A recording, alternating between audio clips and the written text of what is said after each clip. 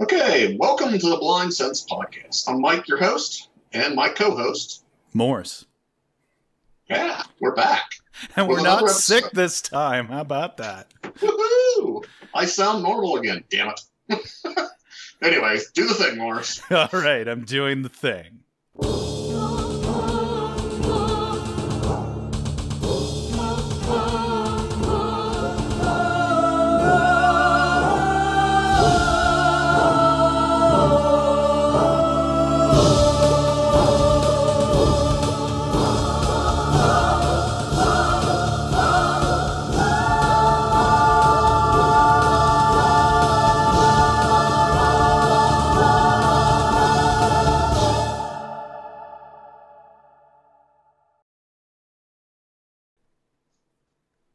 All right. Okay, I suppose that's all we needed for the thing. Yeah, well, it's magic. I can just fit it wherever. But today, I guess we're talking Aventuria Compendium. Compendium, yes. So pretty interesting book, I think so. Anyways. So, I mean, like, there's a lot of ways we could go through this, but I think, you know, as we discussed before, probably just diving in by table of contents and working our way down is probably the best. Touch on the things we appreciated in each of the sections, and so, you know, this will by not far include everything we thought was cool or everything that we thought was bad, because, you know, yeah, so, I honestly didn't really find much bad about it, honestly, myself. Well, so. I'm going to be rude for a second here and say that the art was kind of varying in quality in this version, and it's like, let me see if I can not quite as good as it was last time. Like, yeah. I think there's at least two artists working on this that they have different styles, and I prefer the one to the other. Because, like, oh, that one of Carolyn's really good, but fine. See, one of the ones here's one I didn't like the archetype. What is it? What is the iconic character? Maybe that's what I'm looking for. Iconic. The Beauty of the Night Witch and this noble here in this picture with like they're fighting and lightning bolt. Yeah, I suppose that would be archetype. I think they call archetypes in the system where those are the, at least those are the ones where they, well, like in the first one you had Carolyn and whatever. Yeah. Oh, I guess now they would be iconics because they don't snap those up anymore. But, you know, long and short of it is like, I just saw, if I'm going to be hypercritical, like varying degrees of quality in the art here. And I just got to say that because I'm a dick. Well, that's what art is subjective too. So something you like I might love it, although I can't see it. So it doesn't really matter to me, but yeah. Yeah. It's all a moot point to you. Yeah. But like, there were a lot of, interesting things in this, even in the beginning with like play style that we saw before that we've already experienced in the game, and then it gets into like special scenarios and special techniques that you might use and social skills that you might have, and that progresses into like a more advanced explanation of things like seduction. And nature skills that you can pick up and modifiers are there. And I know I was saying to you, Mike, where it's like at first I didn't see the point of having all this stuff. It's like, yeah, these modifiers are just, you know, it's common sense that a DM would do this to you. But the more I went through them and saw all of what there is, the more I kind of got this clear idea. It's like, okay, so it's not so much the fact that there are modifiers, it's kind of given DMs a feel for what the modifiers would potentially be. It's not necessarily pushed to an experienced DM too. It's more pointed to the people. It's like, well, I don't know what to do, so you know. Yeah, that's a fair point. So what do I use for modifiers and stuff? It gives you examples of what those type of modifiers are. So yeah, but for me, I think the value in it, like already being familiar with some of this idea, is it didn't make clear to me what necessarily the modifiers would be, which that's something that a DM's got to play around for themselves and see what works. But it gave me many more ideas than I previously had. What kind of challenges you should put before players, or like alternate ways that players might be able to deal with challenges. Basically gave you some more ideas, yeah. treat poison, treat wounds, leatherworking, making like forging ropes making ropes and forging, you know, like weapons and all that sort of thing. I know the thing you were talking about before the podcast was the treat soul. Yeah, now that was really interesting to me. Just the thought that you could treat soul to the degree that, let me see if I can find it here. Is like you can find a negative quality of a character. Yes, there it is. Suppress the negative trait. And, you know, so, example, all characters are thought to have a healthy dose of curiosity, but since Ladriel set a trap, the last time the group searched a tomb, Mirabon tries to have a serious word with her, or rather she sprang a trap, before the group enters the tomb. This time of the Scorpio Wars, the GM asked Mirabon's player to do a check on treat soul, suppress negative trait. She does not succeed. Ladriel promises not to touch anything, but then, full of joyful anticipation, she steps towards the entrance of the tomb and completely disregards the bargain once something arouses her curiosity. Mm-hmm. So, yeah, they're trying to, hey, I'm just going to, that looks like an interesting thing to touch. And, see now, like Indiana Jones picking up the, picking up the idol. And the ball comes down, kind of thing. Throw me the idol, I throw you the whip. No time to argue. Exactly. I can't not reference that since you brought it up.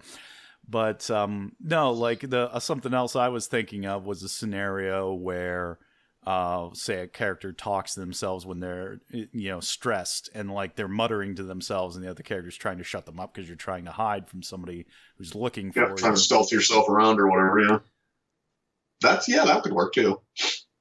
Now there's obvious, if you're going to talk to them, you're going to make noise too, but if you're going to do that before presumably that would be like situation, right before the jackbooted thugs kick the door down looking for you type of thing, and you're hiding under the floorboards was my mental image. Because it gives you, I think, depend on your QL, how long it lasts or whatever. So, because I think it only lasts for like minutes at a time to be able to do that, but it could be useful in certain, like I was saying, it's like, before you go talk to King, because you don't like nobles, you talk to the guy, the blah, blah, that sort of thing. Yeah, that was a good example that Mike had. Is like, say, you hate a particular race and you need to talk to somebody from their race. Somebody from the group might want to attempt to use that suppressed negative trait against you to try and get you to behave yourself while you're talking to these filthy, stinking subhumans that you don't like. Yeah, you tone down your arrogance or your vanity or whatever the hell that's basically getting in your way at that point. And that's an interesting thing to me, that like it's an amount of depth that I don't think I've seen in any other system thus far. I can't recall anything. I am not super versed in all the things role-playing out there, but I'm sure there's probably something out there similarly. But I don't know. I think they did a really, really interesting way of doing this, so... And then moving on from those type of things, we get into the general special abilities. And once again, it's not my fault, Mike, that the dancing girls have come up in the seduction, but it's a thing that's going on that makes me think, like, as I think we've discussed on the podcast before, there's been stuff that's been censored out of this system, like prostitution, that originally existed, they thought American audiences couldn't handle. And like, so like, I don't even think it was that. It was the fact that they didn't want to push the envelope just in case. It still bothers me, but yeah. Yeah, like my frustrated noises are because that irritates me that you would censor something like that, or not give me the option to get additional materials, which I'm still pushing for that, even though like we've got like 10 people subscribed to this podcast and are still trying to grow. Like, if somebody who can influence someone is listening to this, like, I want the option to get some of that stuff back, even if it's like the dirty book folio where that's all that's in there. Right. Well, because I'm sorry, in medieval times there was such things as prostitutes and whores and stuff. Not to say that it was a right thing. It was there, and you want the option. So, from when I was a wee child growing up in the tail end of the 80s and through the 90s, I saw that fantasy had largely been cleaned up, except for, actually, I'm going to bring into it, Mike, that we both recently rewatched Willow not too long ago. Mm-hmm. And I watch that movie once a year at least, so yeah. I forgot that... oh, geez, pretty boy. I'm trying to remember his name. Val Kilmer. Like, his character was a complete man whore in that. I completely missed that as a child. Did you know the iconic fighter from Pathfinder was based off of that character? I did not know that, but now that you mention it, I can totally see that. The hairstyle was very similar. Mm-hmm. Which I find, I was like, oh, that's why Valros is my avatar on the message boards on Paizo. So I love Mad Mardigan though. So, but you've got skills in here besides just subduction. You've got animal husbandry. You've got calligraphy, being a book printer, being a fire eater. Much runs the gambit of just about anything, yeah. Yeah, much to kind of my, and I think Demon Eric's dismay too, a lot of Galukale plays into some of these. Where but they actually make sense with the Galukale. It does make sense. Yeah. It does make sense. Like, when we read it in the core book, part of the reason I didn't put any real emphasis on it, because it just seemed like a bunch of juggling balls. But... now that I'm seeing it, it's like, oh, it's kind of more like a dexterity, I handle objects well kind of thing. Yeah, like shell game, that sort of thing, yeah.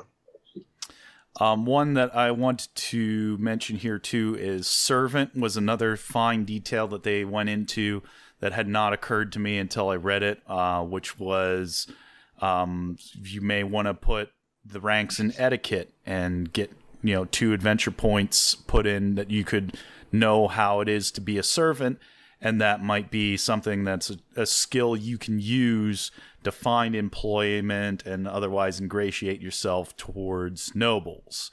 And yeah, a lot of the skills are based around like, hey, would this work as a profession? Well, the thing that's funny to me is as much as enhancing professions and stuff. So as much as whenever we used to play Pathfinder and I'd be the persuasive character, like an angle like that never even really occurred to me, is like pretend to be a servant for a noble to get their ear, And I thought, okay, these guys are always thinking. Valet ventriloquism, that was one that you need to have some Galukale. You gotta have Galukalers. So fun thing for you guys when we were playing our last session that I was DMing.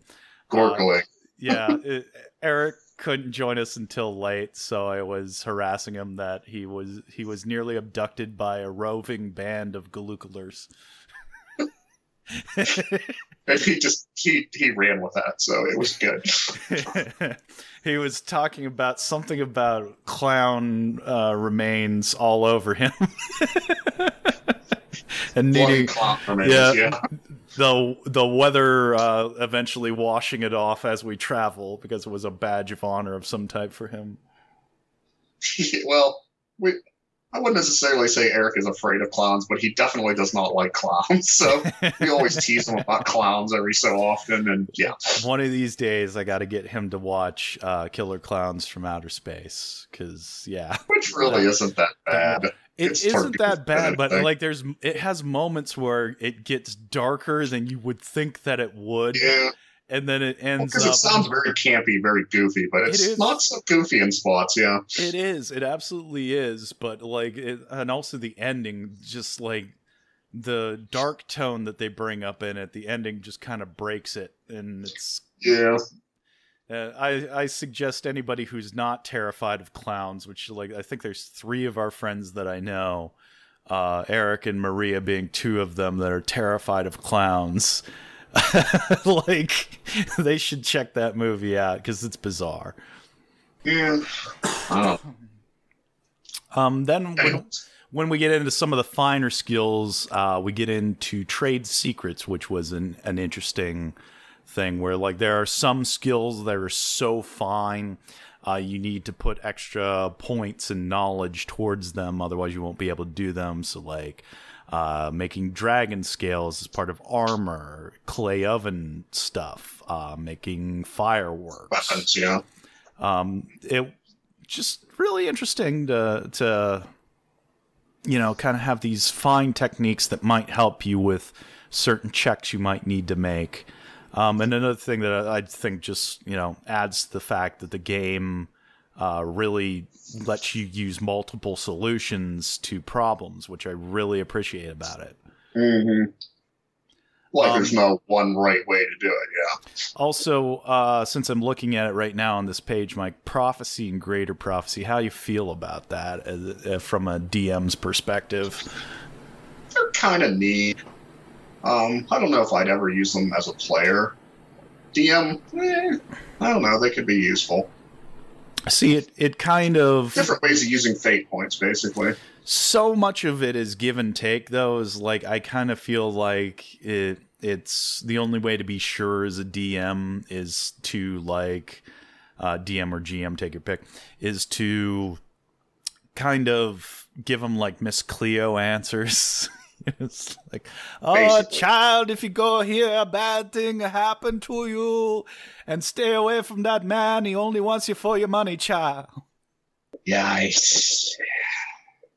like I said, not really my type of thing, but I'm willing to put it in if somebody wants to do it. You know what I mean? It's just, That kind of, like, in a weird way, it reminded me of, what's that one class in Pathfinder? The where like you're learning the mystery of yourself. Yes, thank you, oracles. Yeah. Where like that would be a good fit if somebody was trying to do like an oracle type character in this setting. But it's not as keenly sharpened as the best terminology I can use, where it's like the oracles, it's part of their destiny type thing. So if I remember correctly, that's the one where you spend a fate point where it helps you. Yeah, you can see vague things into the future towards certain things. And then the greater one, basically, you spend a fate point and you can do it for everybody rather than just one person. Yeah. But greater prophecy is not bad. Except for it costs 25 AP.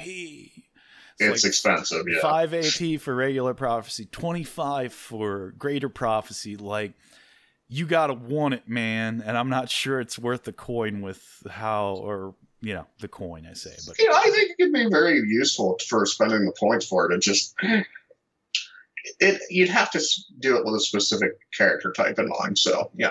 So the one thing that this book definitely doesn't fix is the problem with, it's like, man, there's so much that I want to spend on, and like so little AP being rewarded. It doesn't give you more AP, no.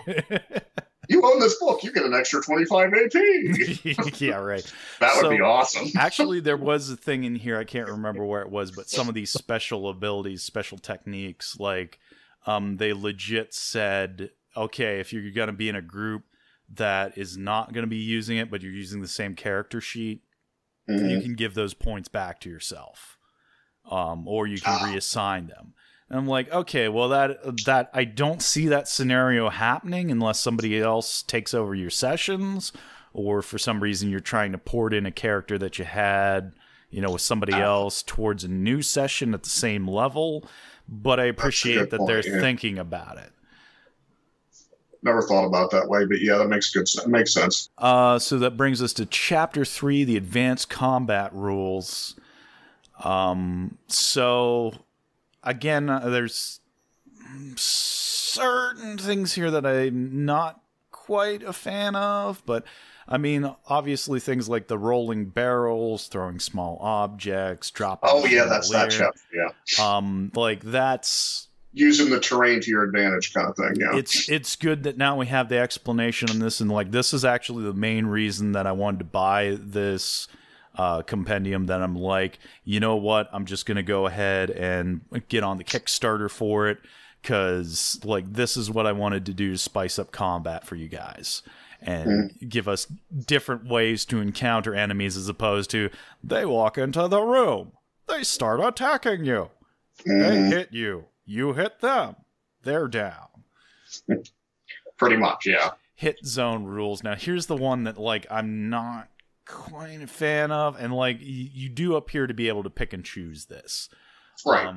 But the hit zone, there were the dice that we didn't understand how they work before, where you've got different zones on. You've got like goblinoid, humanoid, ogre.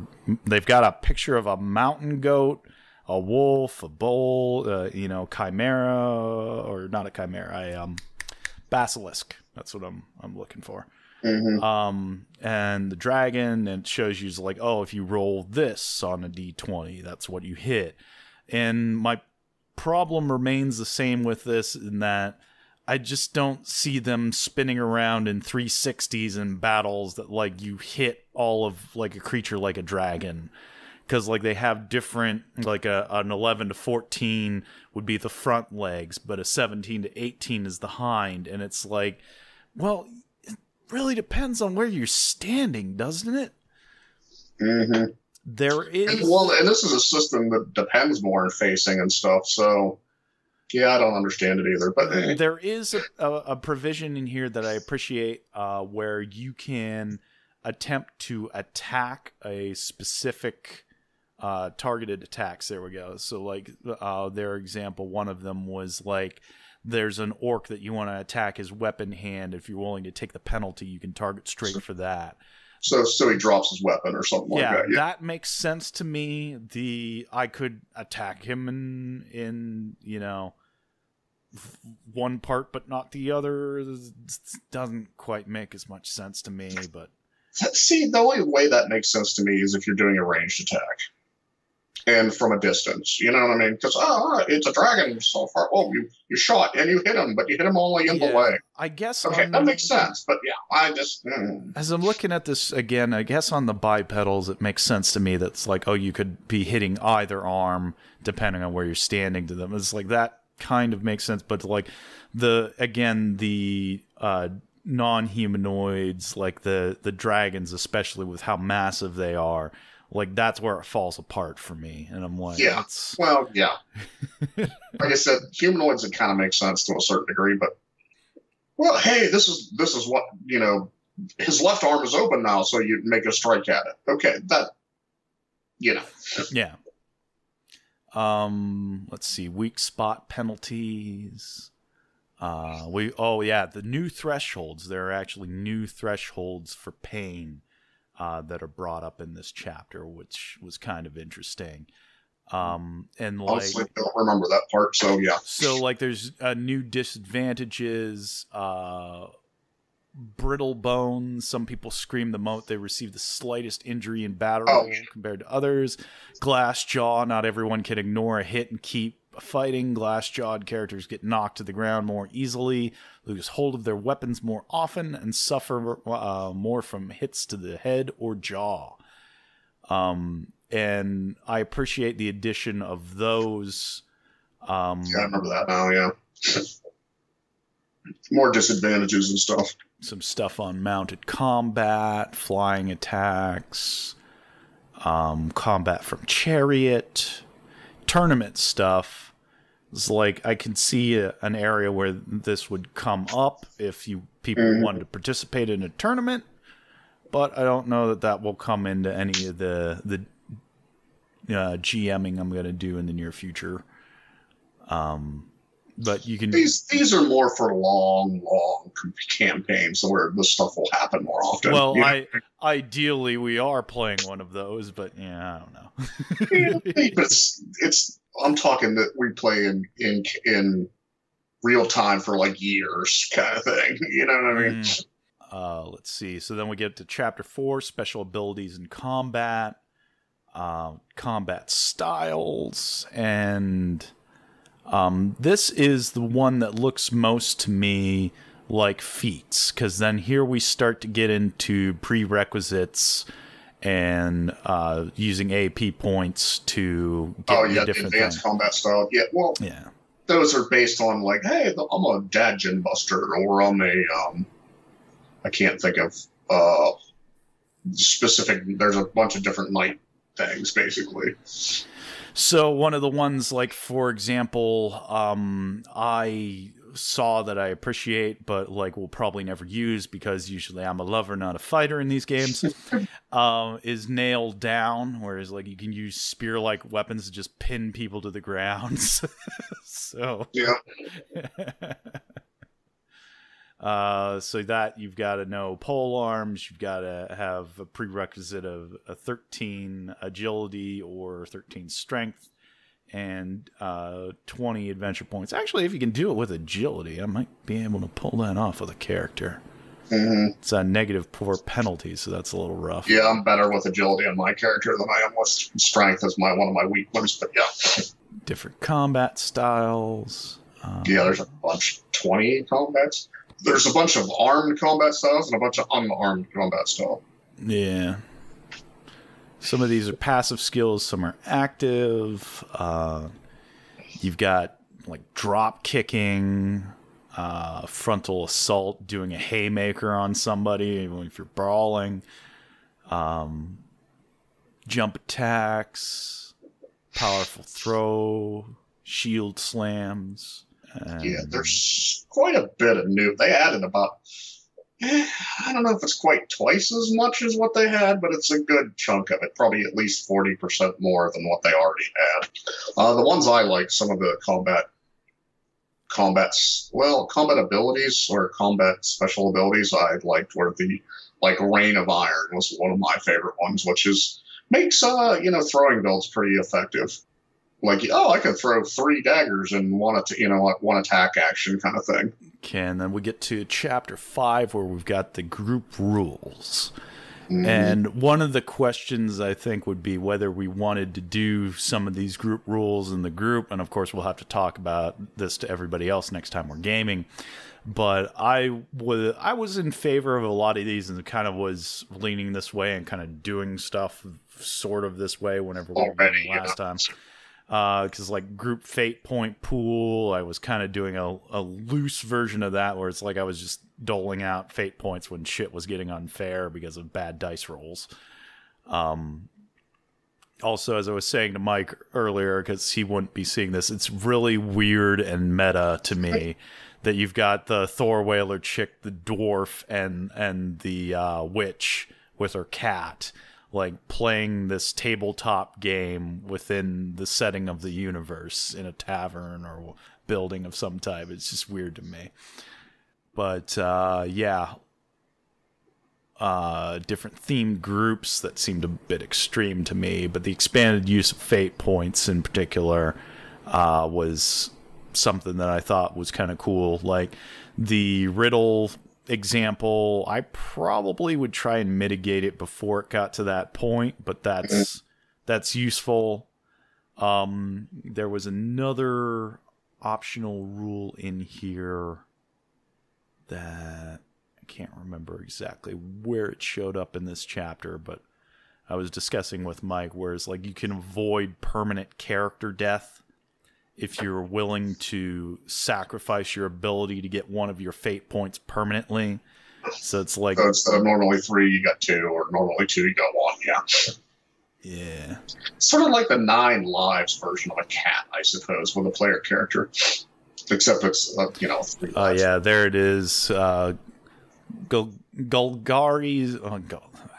Golgari's Wings, is it? I'm not sure on pronunciation here because I'm bad at pronouncing new words. Or maybe not. Every gaming group reacts differently to the option cheat death. It grants character multiple lives. This has both advantages and disadvantages. One advantage is that the player can continue to play a beloved hero. This can be good for a player morale, especially if the hero's death wouldn't have been due to a few unlucky rolls. Few people enjoy saying goodbye to a favorite hero or creating a new character. One disadvantage, however, is that this reduces tension. Players tend to be less careful with their characters and take greater risks because they know they can probably survive. Since some players enjoy tension arising from high-risk scenes, this can have an effect of devaluing fights and other dangerous situations. On the other hand, some players pay more attention to their characters because they do not have to constantly fear death. Discuss the cheat death option with the player ahead of time, with the player group ahead of time. Does the group feel that the character death should be permanent? Do they think that something can be undone by sacrificing a resource? So, once again, it's, homebrew it to whatever works for your group. Well, also in this system, you don't have spells like Raise Dead, so, yeah. That's a good point. That's one that I hadn't really considered, but yeah. I didn't even think about it till now myself, so, yeah. But, yeah, like, I think that's really fair, and I also think that it's fair that another provision they have in here for cheat death is that it doesn't matter if you used up your fate points. Like, the thing that you are namely sacrificing is your ability to use one of the fate points permanently from your character sheet. And I think that's fair.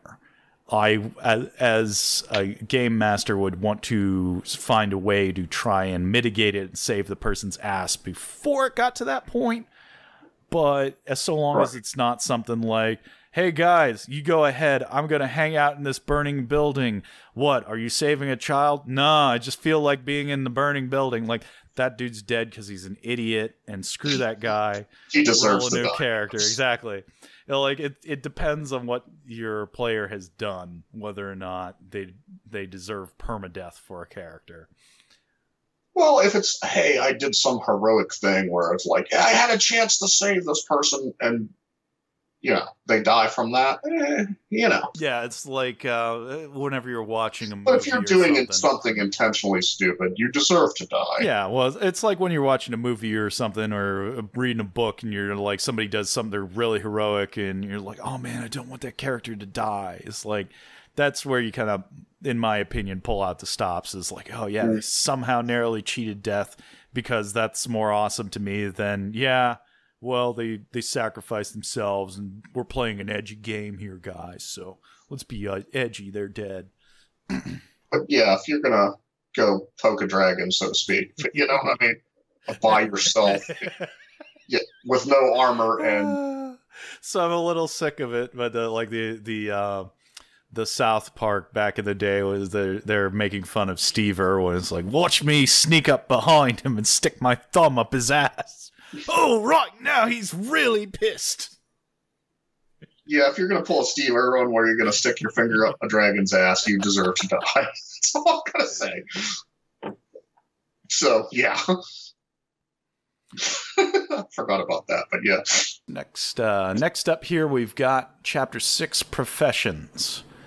And definitely, guys, if you're interested in some of the different professions here, read through it. Pastry chef. Yeah, well, that's immediately where I'm going, because I'm like, are you effing kidding me? Like, the warrior, the escaped slave. Okay, yeah, those make sense. Farmer. Yep. The smith. Yeah. They're adventurers all the time. Guides, wandering sword, Helaean warrior. Hey, I like that girl with her ponytail. Anyway, you got the Mechanist, which was like an interesting tinkerer kind of thing to me. Yeah, kind of. Noble, different warriors. Here we are at the Pastry Chef. What the effing hell? So, Mike had pointed out to me whenever we were first waiting for this to drop, I'm like, why the hell is this going to have pastry chefs in it? And Mike's like, well, anybody can be an adventurer, Morris. Maybe people sacked his village or something, and he couldn't take anymore. And immediately my mind goes to, you've ruined the third souffle I was working on this day. That is it. I've had enough. And that's, what sets him off. Vengeance is mine.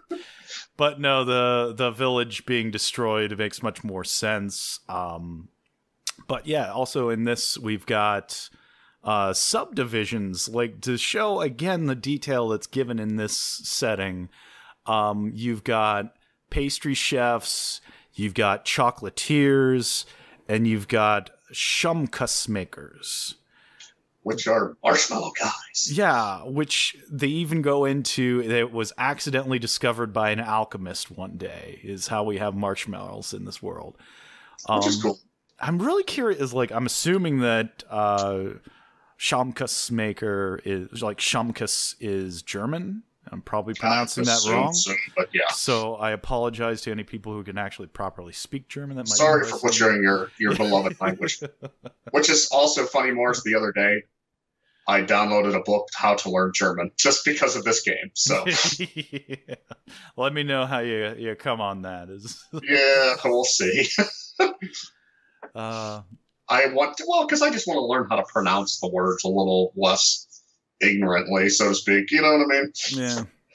And if it gives me a little extra knowledge about, how the German syntax and everything works, even better, But one of the little things that I did with this for our last session that we were in, I did a little offshoot where our group had to deal with some orcs. And for my own amusement, in part, because I was feeling such consternation towards pastry chefs, I decided to create a character that the others had to deal with in this little adventure where he was trying to save his family from the orcs, and he wasn't necessarily listening to everybody else, who was a chocolatier who got his start as an assassin who originally poisoned chocolates and found out he had a talent for that, and was trying to retire as a chocolatier and practice. I do exactly. That's exactly why you did that, because I would have mentioned in Pastry Chefs, but yeah. It's like, well, if you can't beat them, join them or make them a part of your campaign. Yeah, hey, it works, Scholars, servants, shepherds. Hey, go easy on the shepherds. Shepherdesses. Yeah, all right. Smiths, yep. Soldiers. Well, that, and you kind of do that for a living, but did it. No, the reason I pause on shepherds is those who really know is like I used to raise sheep for 4-H back in the day. So, well, that and the most badass shepherd of all time, Randolph Ford. But yeah, I'm more a fan of Matt from Coffin. Well, I am too, but Matt wasn't a shepherd, so may as well have been. Well, yeah. Oh, man. So the one day I was discussing that series with Jeremy, I think we've told everybody before, but I'm just going to say it again because this is what we do on the podcast. Tell the same stories over again. But they're always been goodies. Jeremy was asking me on a canoe trip we took with some other friends. Like, once he found out I was through the series, he's just like, hey, what do you think about Perrin in Wheel of Time? I was like, I hate him.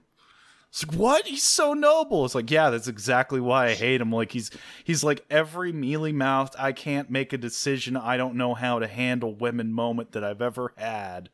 And it drives me nuts. All wrapped into one character. Yeah, like, it's painful to listen to some of the chapters with Perrin and Fael where it's like, oh, Light, she can't want me to yell at her. Stop, Perrin. Just stop. Like, you're embarrassing yourself and you're embarrassing me by proxy. Pretty much. He was my least favorite of the three male characters. Well, three male leads. But I didn't hate him, but yeah.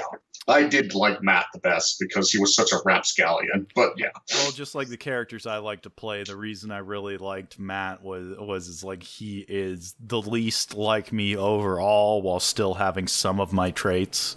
Mm-hmm. That's pretty much, yeah. Like his clever ways of doing things, though, I kind of think of ways like that. But yeah, I don't know. Matt is just, he's a lovable scamp. He's the lovable scamp. You know what I mean? And with the luck and the persuasion, it's like I said before, it's all about he ultimately does the right thing. Yeah. It might be just because he doesn't want, Nynaeve to yell at him again, or whatever, but well, it's I'm just going to show you that I'm not as bad as people make me out to be.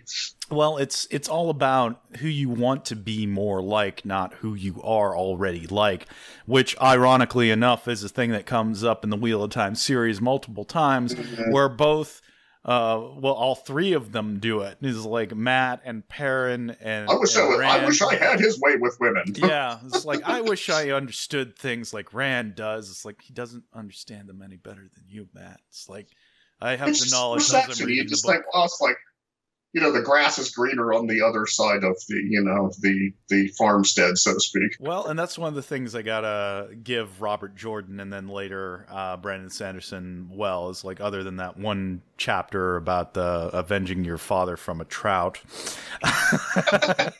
Like, for still amusing though. I appreciate that Telmanis said that. I don't really appreciate that Matt was going that nuts that we got to the point to set it up. But regardless, I think for the most part they really handled the human experience really well. And I don't know how much of it was Robert Jordan's wife helping him edit. She was quite a bit of influence on him. So I honestly don't know. Like he particularly for a male, and coming from the male perspective, yes, ladies who are listening, all two of you who are listening to this podcast, I don't necessarily know what the women experience is like very well, but he seemed to really kind of capture they're humans too. They have emotions and dreams and shortcomings too. So the more liberal version of us or whatnot. But finally, to bring us back on point, we get to chapter 7, which is archetypes, and this was the one that I kind of glazed over on and didn't worry about so much. So yeah, and you really didn't miss anything, except for the cute little story that they had ingrained with the different characters. But yeah, so like you've got your farmer, your Thorwalian smith. This would be your Pathfinder's version of the iconic characters. This is the iconic witch, or this is the iconic farmer kind of thing. But you got your Dajin Busker, who, like, it looks to me like I'm totally not Japanese, except for I am everything that is Japanese. Kind of. He's so trying hard to be a samurai with tie-dye armor. A noble... a Pharasian Balian, Eurasian explorer. Hey, cutie. Babrakan scholar, North Marcher warrior, and then we were like, every ending is a new beginning, and then we get into appendix where you get some sweet new weapons like whips and slings. I know that you had brought up, Mike. Which are new weapon styles, whips and slings. Which the sling's actually pretty decent. So, it's not, longbow decent, but it's, hey, it's still useful. And it's like, hey, there's, in real life, so why the hell not here? So, But that's pretty much the compendium, folks. So, Mike, I don't know, did you have anything else you thought we should add to this? No, going into this, it wasn't quite what I expected. But overall, it's still a pretty good supplement. So, dude, overall, I don't know what the hell I was expecting, but I came for more interesting combat and came out with instead like, whoa, there is a hell of a lot more detail to build things with. Yeah. Like I on the one hand, I'm like, this is amazing, the amount of different stuff that they put in here that, like, now I kind of want to work, like, with the chocolatier, I kind of want to work it in. Mm-hmm. But it's also like, F you guys, you made so much more work for me. Well, that's what supplements are. So you have to realize that's what they do. Yeah, a little bit. But if it excites you enough that goes, wow, I never thought of that. And it's like, I want to do something like that somewhere. But, they're... Well, one of the things we were also discussing is how, like, overall, it feels like Pathfinder is a lot more combat heavy, which, like, for somebody like who games like Doug especially, it's all about that damage output, and like that's. But I must confess, I do enjoy that to a certain extent too. But yeah, see, for me, like that's my eyes are glazing over. It's like because again, for the umpteen millionth time, I'm the fluff guy around here. It's like I want that compelling story. So see, I like clever ways of doing more damage or options. It's not necessarily just like I just want to add to it, But if they do it in a way that's like, I never thought of that. That is what does it for me. Yeah. Well, I definitely had that a number of times going through this. It's like, I never thought of that possible scenario. So there's something else. Yeah, that's like I said, it's so like, if it makes me go, then they're doing their job. So, I don't want to just be able more and more ways to pile on the damage. But if you make it a different way for me to achieve that, that's a different story. You know what I mean? Yeah. I'm not all about, I'm the power gamer of power gamers and power gamers. Like, I am the Godzilla of the lizard guy. But no. So one of the dudes that I watch play video games regularly keeps going off about min-max the shit out of it. Yeah, min-max. It's like, I hate that. I hate the push for one-dimensional characters who are just one-trick ponies. And like, I recently watched some of him giving a guy advice on playing Pillars of Eternity, which, basically is the new Baldur's Gate, more or less. And they were talking about a group of min-maxers in different directions is always going to be more effective than well-rounded characters. And it's like, okay, on the one point, that's true, but one, that hurts my soul, and two... there's always going to be that point, guys, where like you're separated from a group in some fashion, where it's like, boy, it would be really good if we knew more than one person who could heal in this group, or more than one person who could do ranged damage in this group, because we kind of need those things to save our asses right now. Yeah. Well, it's like, you should have ways to do, you should have not be basically, hey, I'm a master of combat, except, I only master one way of doing that to the detriment of everybody else, kind of thing. Yeah, I mean, like, maybe I'm an idiot in all this, and I should be min-maxing the shit out of everything all the time, but I'm always the type of guy who, instead, I want to go jack of all trades and master of one, to do the small change on the classic saying. It's like, there's the one thing that's going to be, I'm going to dump everything towards that, and usually that's being the talky guy. And then, other than that... you still have other ways. It's not like... Well, and that's something I super appreciate about this game over, like, I can't really say Shadowrun yet because we haven't played enough of it yet, but like definitely over Pathfinder, like there is more than one way to get to talk to a person, and sometimes one route is not the most effective. You might use one of the alternate skills that the group has knowledge of. Right. Like sometimes it's gather information, but sometimes maybe you're going through more shady channels than that. Well, yeah. For some reason, my brain just decided to fart on me. So, but yeah, like I am going to consistently worry about it this way, and like there's no possibility of any of this other thing coming up. If you're narrow-minded to the point that, now, hey, I'm a fighter, I am probably going to focus on this type of weapon, but I don't know how to do anything else. That's the problem. If you can, hey, I'm going to focus on this weapon, but I can still survive with these other things, that's the way you really should look at it. Because, hell, there's things I like doing, I'm a wizard. I like boomy spells. Okay, I'm going to specialize on boomy spells.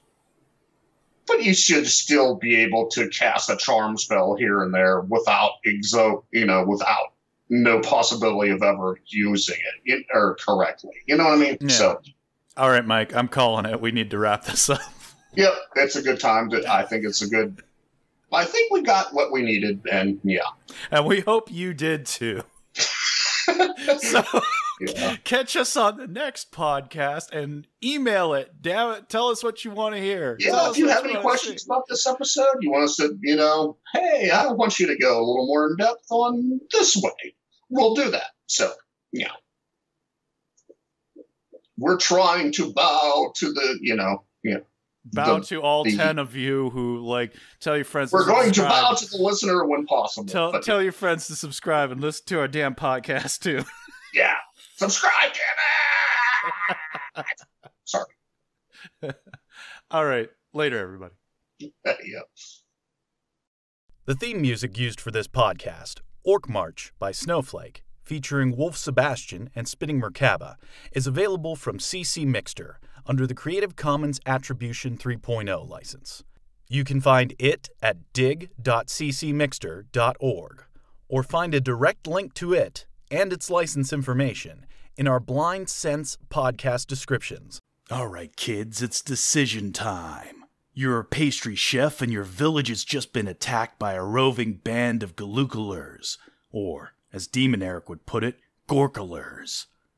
They've made off with your significant other, your boyfriend or girlfriend you like to sometimes make kissy face with, and you can still hear the cries in the distance, but all you have is a rolling pin and maybe some paring knives for your fruit filling.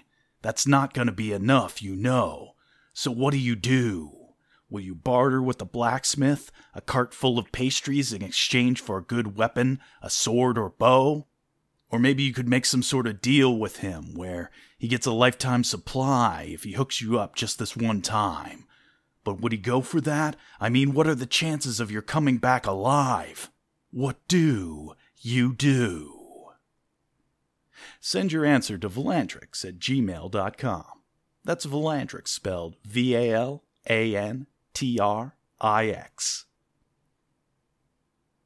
Vengeance is mine, quoth the pastry chef.